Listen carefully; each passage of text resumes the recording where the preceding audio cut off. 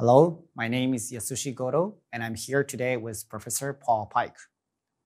It is my pleasure to welcome you to the discussion on personalized therapy for non-small cell lung cancer, biomarker testing, treatment and management in the presence of MET alterations. The first topic we will discuss is the evolving landscape on biomarker testing in advanced non-small cell lung cancer. So this is a recommendation for biomarker testing. In the NSCLC guidelines, they're recommending to test all the EGFR, ALK, ROS1, BRAF, PD-L1, MET, exon 40 skipping, and so on. However, at this moment, the pan-Asian guideline is now showing that recommended for the biomarker testing is limited to EGFR, ALK, ROS1, BRAF, and PD-L1. So now I would like to turn to Professor Paik to answer some pre-submitted questions from our audience. Should we be testing beyond the minimum recommended oncogenic drivers in non-small cell lung cancer? How do different factors affect this decision, such as reimbursement and clinical effectiveness? I think the answer to that question has a historic context, but also a regional context. If you asked this question to me about 10 years ago, then I would say as an academician, absolutely we should be testing for more beyond the minimum data set, because at the time, the minimum data set for testing really centered on EGFR alterations and ALK alterations. Sometimes KRAS is kind of way of excluding these cases. And we did know that there were other targets that were being tested for from an investigational standpoint. And so it was important for us to be able to do testing beyond that kind of minimum scope.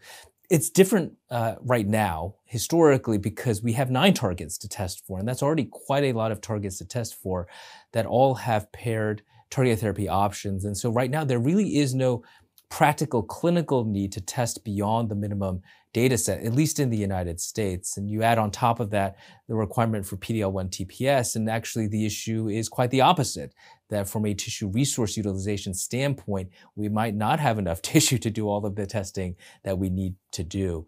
That's the case in the United States, but I am cognizant of the fact that testing protocols are different depending on where you end up practicing. And so I'm curious, Dr. Goto, in Japan, what that question looks like for minimum testing. Yeah.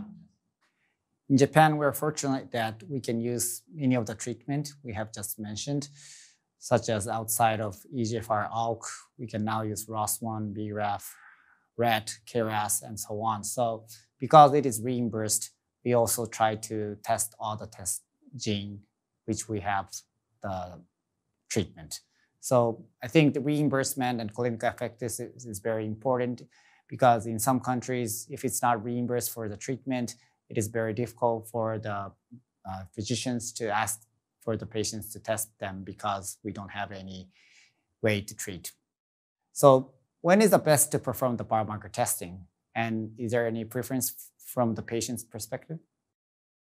So the best time to test for these biomarkers is really at the time of diagnostic. And hopefully we all get to the point where this becomes kind of automatic, because there are delays that can happen after biopsy in terms of processing the tissue and even finding the tissue, for that matter, for testing if it's been some amount of time. Because we do need these results as soon as possible to really provide up-to-date treatment recommendations for our patients for what the best treatment option is going to be, whether or not that's a targeted option or immunotherapy by itself or chemotherapy paired with immunotherapy. We need all of these test results to come back to really be able to accurately guide a patient down that kind of algorithmic pathway. And so it is as soon as possible. And whether or not, as we'll discuss later, that's with a tissue biopsy or increasingly with a liquid biopsy, that is another approach that we can utilize. From a patient standpoint, testing is also, I think, best done right at the beginning. And it's increasingly with that understanding that patients are more willing to undergo rebiopsy, for example, if we do need material for testing, or undergoing a liquid biopsy if we need test results that are faster. Of course, that preference butts up against their clinical situation. If a patient is highly symptomatic from their disease and we cannot wait for biomarker test results to come back, then we just need to start treatment. And by and large, that is either going to be chemotherapy or chemotherapy paired with immunotherapy to get to that point where patients do have some additional time for that testing to play out. Thank you. I think there is many options for the treatment in non-small cell lung cancer right now, so it is more and more important to test all the testing we can so the patients can receive the best treatment in the first line setting. Thank you for joining us. We hope this was applicable to your practice. Next, Professor Paik will discuss MET exon 14 skipping mutations in non-small cell lung cancer. Next, Professor Paik will discuss identifying MET exon 14 skipping mutations in non-small cell lung cancer. This slide is showing the prevalence of oncogene mutations in non-small cell lung cancer. In this slide, the KRAS mutation is 30 to 40%. In Japan or the Asian, I think the EGFR is much higher, such as 40% or so. The MET exon 14 skipping is showing in 1 to 10%. Now I would like to turn to Professor Paik to answer some pre-submitted questions from our audience. What is the best and most efficient testing method for detecting MET exon 14 skipping mutations? How reliable and sensitive is this method? For me, the best testing methodology for finding MET exon 14 skipping gets subsumed under a broader question of what the best testing methodology is to find, as you had mentioned, Dr. Goto, before, all of the different alterations that might be present in a newly diagnosed lung cancer patient that we're not going to know about a priori. And so we do need to find, in as much as it's possible, a single assay that can test for all 9 different alterations. And the platform to do that is a next generation sequencing-based assay, taking a look at DNA alterations. And that remains, I think, the gold standard now for comprehensive molecular testing. Whether or not that's in a tumor biopsy, and we do recommend still a tumor biopsy because there are features there that we do have to understand, things like histology, which still matters, PD-L1, immunohistochemistry expression, that still matters. Whether or not it's through that or through a liquid biopsy, which is increasingly being used, is something that we can debate in terms of relative merits, and really coverage and reimbursement gets folded into that conversation as well.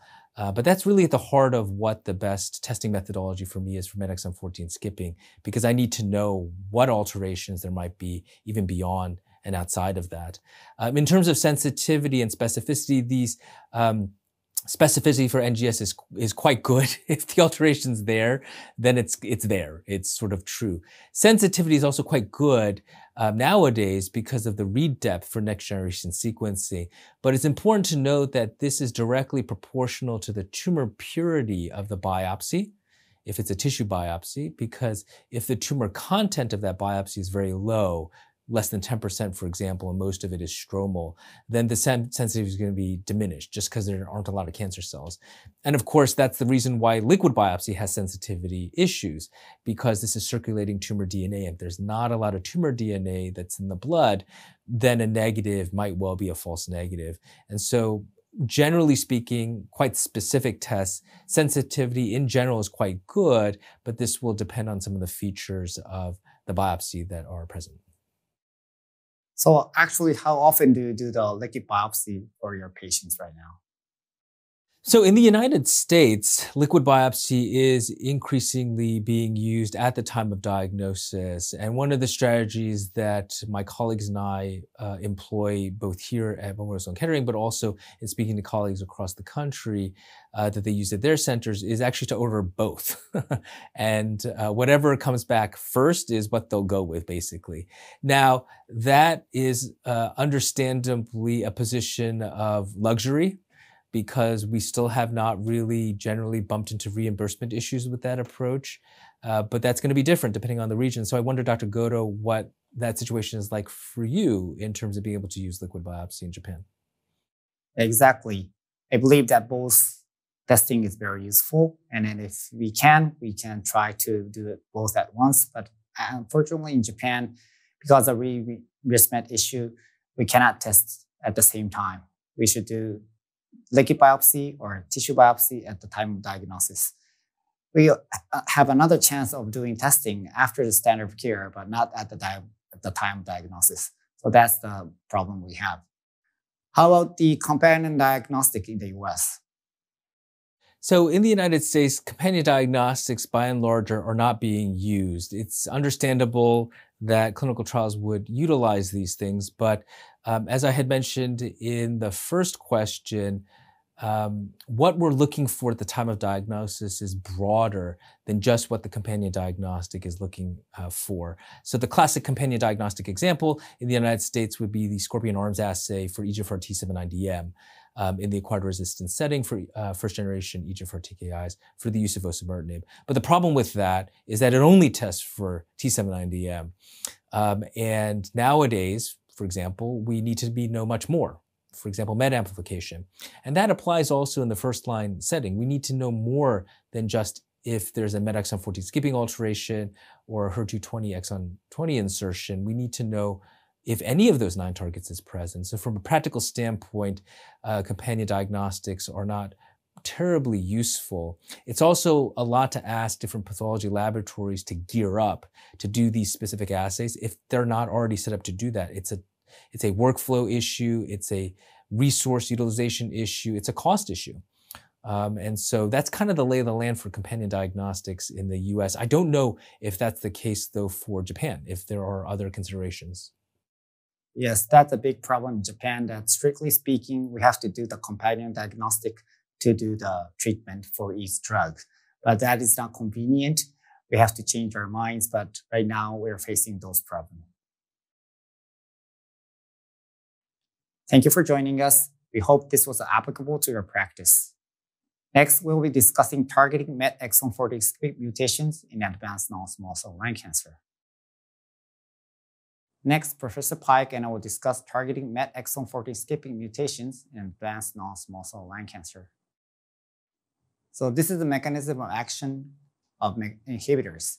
We have several agents for targeting MET exon 14 skipping mutation. Now I would like to turn to Professor Paik to answer some pre-submitted questions from our audience. What can we learn from latest clinical research for MET inhibitors for patients with MET exon 14 skipping mutations regarding the clinical trial endpoints, efficacy, in comparison with other therapies such as chemo or the IOs? At this point, the pivotal phase 2 trials or phase 1 expansion studies for, I would say, pretty much most selective MET inhibitors has read out at this point. And the major ones to know about would be the geometry study for capmatinib, the vision study for tepotinib, savolitinib, particularly in Asian countries, and the Profile 1001 study for crizotinib. And outside of crizotinib, for me, I tend to look at the data in aggregate for a couple different reasons that I'll get to in a little bit. But the aggregate data do show that irrespective of line of therapy and testing methodology, the overall response rate is about 50%, with a median PFS of 12 months and a median overall survival of about 20 to almost 24 months in this population. And the reason why it's useful to think about the aggregate data is because one of the questions we have to answer is when we should use a selective MET inhibitor when we find a MET exon 14 skipping alteration. There are some drugs where clearly we should use it in the frontline setting, and that would be things like osimertinib for EGFR mutant lung cancer or alectinib or lorlatinib for ALK-positive lung cancer. The efficacy would just overwhelm the efficacy for chemotherapy or immunotherapy-based approaches. There are some that are different. Sotorasib, for example, for KRAS G12C mutant lung cancer, that is solidly a second-line agent based on those efficacy data.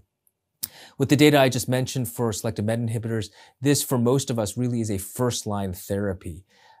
It's also a first-line therapy because we know that in this elderly population, tolerability for chemotherapy-based approaches is going to be blunted. We also know that their ability to receive a second-line option after first-line therapy goes down quite dramatically compared to younger populations. And so we really do need to try to find out what the best treatment option is going to be able to employ in the upfront setting. We can borrow an insight into how these patients do from other data series like the Ipsos study where investigators had treated elderly performance status impaired patients with single-agent chemotherapy or single-agent immunotherapy. And there, the vast majority of patients could not receive a second-line agent after first-line therapy. And the median overall survival in that population was 8 to 10 months. Now, 8 to 10 months is a far cry from the 20 to 24 months we see with selective MET inhibitors. And so, again, this is why the NCCN guidelines, for example, recommends using a selective MET inhibitor in the upfront setting. So what is your idea about the similarities and differences in the MET inhibitors? Like with all cross-trial comparisons, we shouldn't do these things, but we do them anyway. I will reference some of these matching-adjusted indirect comparisons that have been done in this space. I've been co-author on one of these studies, and MAIC has been a tool that's been used to try to get a better sense of what cross-trial comparisons look like. But I think for me, they are more similar than they are different for the selective MET inhibitors. This has really been borne out as time has gone on, where the similarities include improved efficacy in the upfront setting versus the later line setting for capmatinib, antipatinib, and savolitinib, and similarities in terms of the range of overall response rates that we see, which hover between really 45 to 60 +% depending on line of therapy, and also for the median overall survival data that I had mentioned, approaching 2 years for this class of medication. The other reason why we have to be careful is because there are some differences that are important to note in the way that the trials were executed. The VISION study, for example, allowed patients to go on who had MET exon 14 skipping detected by liquid biopsy. And we do think, based on some subset analyses, that patients who have alterations found by liquid biopsy have a poor prognosis. These patients just are more symptomatic, they have higher burden of disease, and as a result, natural history may be worse. And so it is a bit of an apples to oranges comparison to take a look at this cohort, either individually or when combined in the tissue biopsy cohort with a study that just enrolled patients by tissue biopsy. And so that's why, for me, the similarities really outweigh the differences. Outside of something like crizotinib and Profile 1001, which we know is a dirtier kinase, there the efficacy really do seem to be blunted compared to the selective MET inhibitors, which is why the selective MET inhibitors really are the de facto standard if you're going to end up giving one of these drugs in a patient with MET exon 14 skipping. Thank you for joining us, and to Professor Paik for this interesting discussion on personalized therapy for non-small cell lung cancer, biomarker testing, treatment, and management in the presence of MET alterations.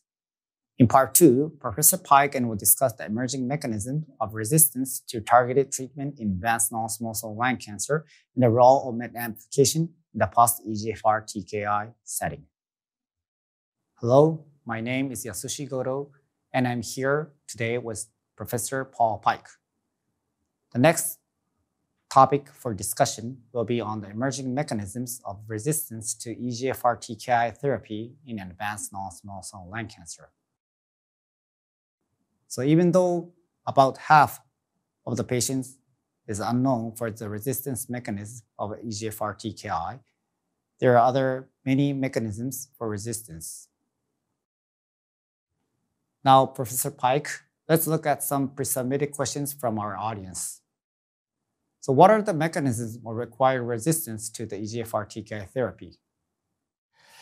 So there are quite a number of different resistance mechanisms, some of which are a little bit outdated because of the change that we had quite a number of years ago in terms of what kind of EGFR inhibitor that we use. So many of us are familiar with the story behind erlotinib and gefitinib given in the upfront setting as first-generation EGFR TKIs, where the predominant resistance mechanism in upwards of 50 to 60% of patients was a secondary alteration in EGFR, this T790M mutation. So that profile is quite different now in the era of osimertinib as a third-generation EGFR TKI, where the resistance profile is very heterogeneous, with nothing approaching the high frequency that we saw with EGFR T790M alterations.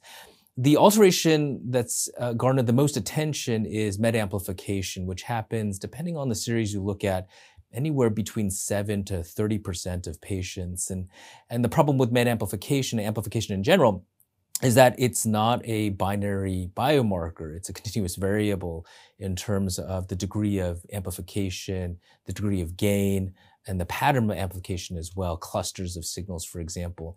And so that makes trying to figure out the exact frequency a little bit difficult. But because that's something that's easy to test for, and because we do have existing MET inhibitors, that's really been a target of a lot of research interest. C797X alterations as a secondary EGFR alteration are relatively common, about 7 to 10% of cases, and that's been a focus of development, particularly for fourth-generation TKIs, to try to circumvent, and in some cases you can use off-label first-generation TKIs to try to circumvent this as well. And then there are lots of other bypass pathway alterations that happen at pretty low frequencies, things like PI3 kinase alterations, KRAS alterations, HER2 alterations. But these things are very difficult for us to target because we actually don't know in any particular patient, if we find these alterations, whether or not they're biologically relevant. And combinatorial therapy in general is relatively difficult. The sort of one thing that we do have to mention that's not captured by genomic information is histologic transformation, which is still relatively uncommon, but is something that we do definitely see, both small cell lung cancer and squamous cell lung cancer transformation from the original lung adenocarcinoma. And the reason why that's important is, you can only detect that by biopsy, and so that's why tumor biopsy is critical for patients in the acquired resistance setting. And then B, sometimes we can circumvent this resistance mechanism by pivoting to traditional cytotoxic chemotherapy, particularly for small cell lung cancer transformation, where these cases can be responsive to platinum etoposide-based therapies. So what is your actual approach to the biomarkers in the TKA refractory setting? Do you test the next-generation sequencing and then the HE testing for the transformation, or do you think the other biomarkers are needed? It's an interesting question, and again, a kind of chicken egg question, because if there are other biomarkers that are needed, that really is driven by our biological understanding. And I think the problem is that our biological understanding is still in its relative infancy, though we've been probing this for quite some time. And so next generation sequencing is still the mainstay to try to find those alterations that I just spoke about, largely through the lens of research purposes, to be able to gain information, to try to figure out exactly how to circumvent some of these alterations. As you mentioned, a tissue biopsy is still required for histologic transformation purposes.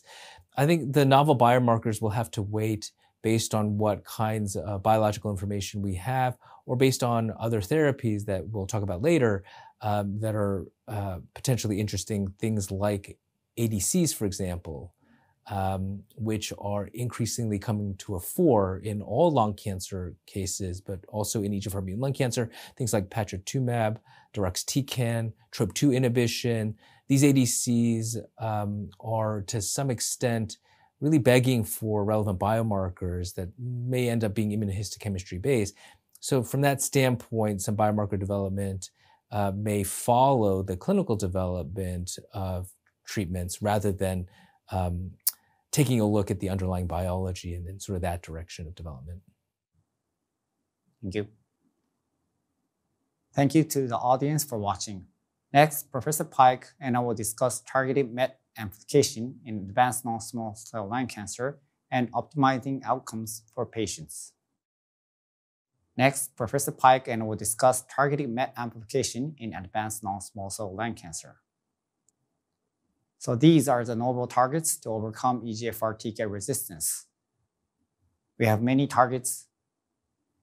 Now I would like to turn to Professor Paik to answer some pre-submitted questions from our audience. How do MET inhibitors fit into the salvage pathway treatment approach where available options are limited?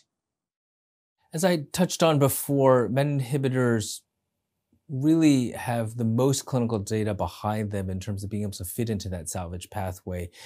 And so we are recommending, if you're going to do any kind of acquired resistance testing, that you do look at MET amplification.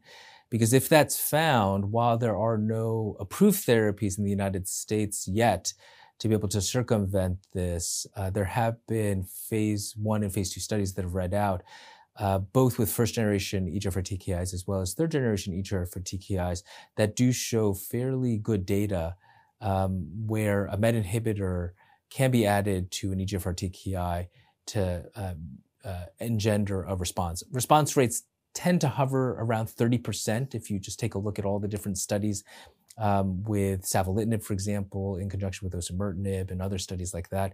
Insight 2 has recently read out in terms of overall response rate data at 50%, giving osimertinib with tepotinib in this MET-amplified population. And so while none of these agents are yet approved to be able to use in conjunction with osimertinib, the data suggests that that strategy is safe. And it is an off-label option because selective MET inhibitors are approved for MET exon 14 skipping non-small cell lung cancer. And so we are recommending that if a trial is not available in your local area, that you do try to use this in an off-label fashion, at least in the United States. I'm unsure as to whether or not this would be an option potentially in Japan, though, what kinds of freedoms you have to be able to do this. Yeah. Unfortunately, in Japan, the off-label use is not allowed. So even if we have diagnosed with the MET amplification for the EGFR TKI resistance, and we still have MET inhibitors for the MET exon 14 skipping, we have no way to prescribe the MET inhibitors for the patients with EGFR TKI. So we're waiting for the new trials data coming out and to be approved in the near future.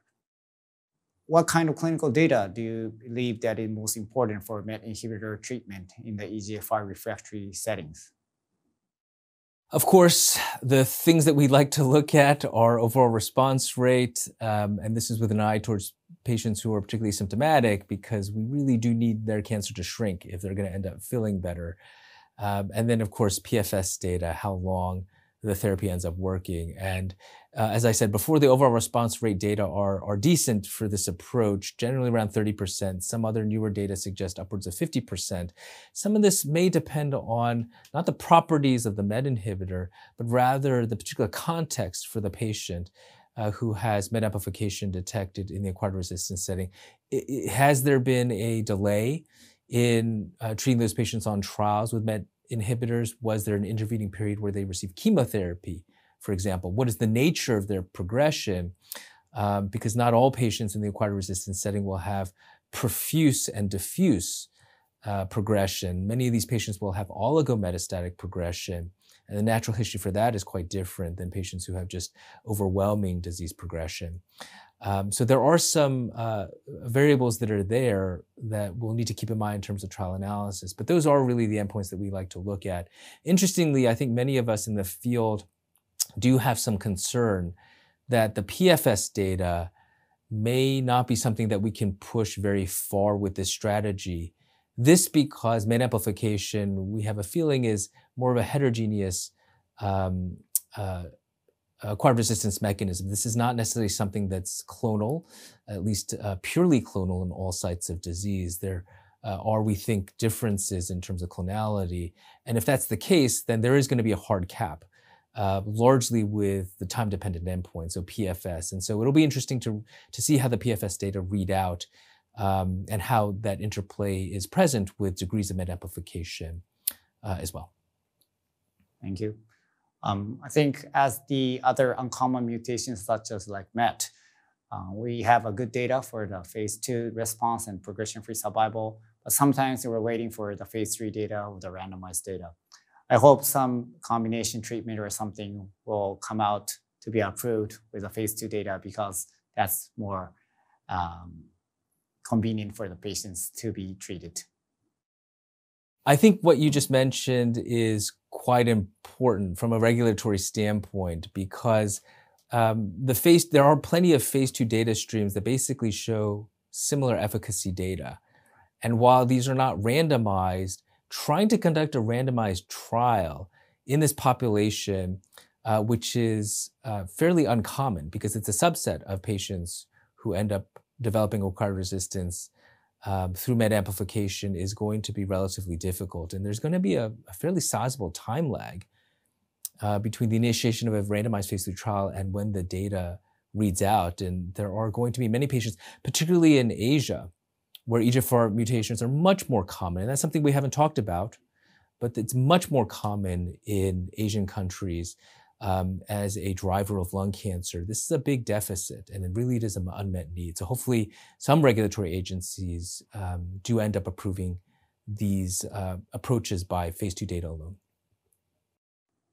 I hope so. Thank you to the audience for watching. We hope this was applicable to your practice.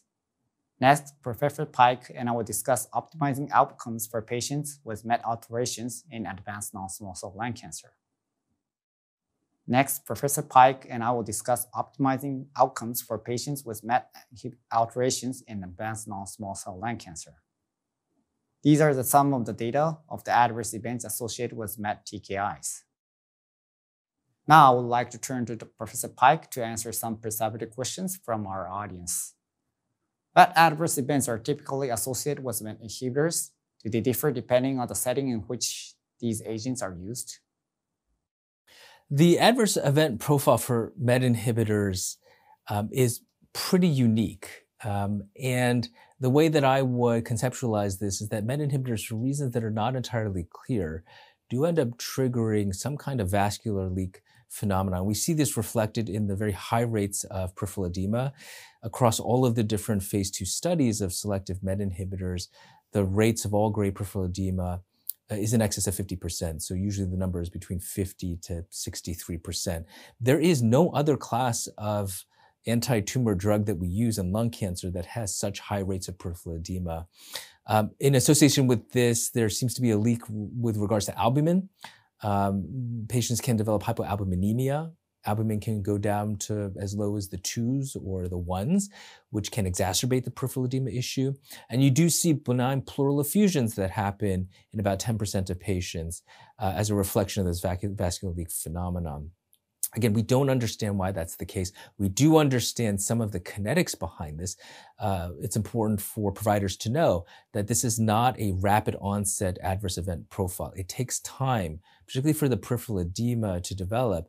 In the VISION study, the median time to onset was 2 months. In the geometry study with capmatinib, the median time to onset was very similar, measured around 2 to 3 months. And the time to resolution is also quite long in terms of dose holds and dose reductions. And so there's something very unusual that's going on that appears to be anatomic, physiologic with this adverse event. That's very important to keep in mind. There are other adverse events that do happen at lower frequency rates, things like transaminitis. Generally, that's not much of an issue, though, in the patients that are treated with selective MET inhibitors. Benign increases in creatinine that have to do with basically the filtering of creatinine. And so you can get a more accurate assessment of GFR by using things like cystatin C, for example. And then much less common is interstitial lung disease or pneumonitis. We see this at very, very low frequency rates of about 1%. I have not yet seen pneumonitis develop in any of my patients treated with a selective MET inhibitor. But like all cancer drugs, in lung cancer patients in particular, we do have to be mindful of the possibility of pneumonitis. Actually, I have experience in one patient with one ILDs, but if the patient has changed to another MET inhibitors, he was doing well for months. He's still doing well. So it's very interesting the mechanism or the reason of the ILDs, which is, I think, the same with the other treatment. So how should we optimize the use of MET inhibitors to elicit the best outcome for our patients with advanced non-small cell lung cancer? Because the development of peripheral edema and its resolution is very unusual and something that we're not used to managing as a result, we do have to be mindful of how that does intersect with efficacy. As I mentioned before, it takes time for peripheral edema in particular to develop, and it takes a very long time for it to go away. And in addition to that, this is a patient population that tends to be elderly. The median age of diagnosis is around 72 to 73. So many of these patients are in their 80s. And as you and I, and as the audience knows, patients who are elderly have their own particular set of circumstances that makes tolerability more difficult. So a grade 1 or grade 2 peripheral edema in the legs for a 40-year-old might be manageable, but for an 85-year-old who already is movement impaired, who might have existing heart disease, this can be quite difficult for them to manage. And so to be able to keep them on a drug that's working is going to be quite important.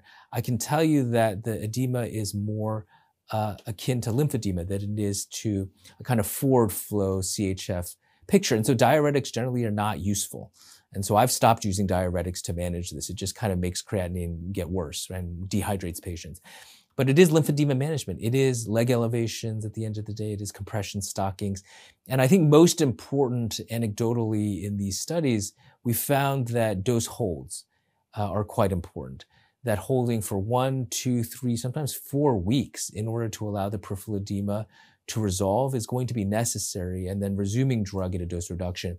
And there are quite a number of my patients where this kind of punctuated treatment is necessary in order to keep them on the MET inhibitor in a way that's tolerable. And anecdotally, this doesn't seem to impair efficacy in those patients who are already responding. I'm curious though, Dr. Goto, it does sound like you've treated a few patients at least with MET inhibitors with MET exon 14 skipping alterations. I'm curious as to what your experience is in Japan with things like peripheral edema management. I think the difficulty is exactly the same.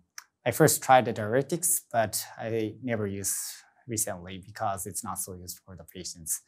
One of the ways, as you have mentioned, stop the dose and then restart after it improves a little bit. But as you said, it takes a long time to be improved. So it's very difficult for us to manage the peripheral edema compared to the other agents. One of the idea I'm asking for the patients is try to walk around so that I think those move may improve or they feel better for the peripheral edema when they just walk around or do the activities as they did previously. So that's one of my idea, but generally it's difficult, but I believe that it's very important for the patients to continue the treatment with the management of the peripheral edema. Thank you to the audience for watching. Thank you to Professor Paik for joining me for a discussion on personalized therapy for non-small cell lung cancer, biomarker testing, treatment and management in the presence of MET alterations.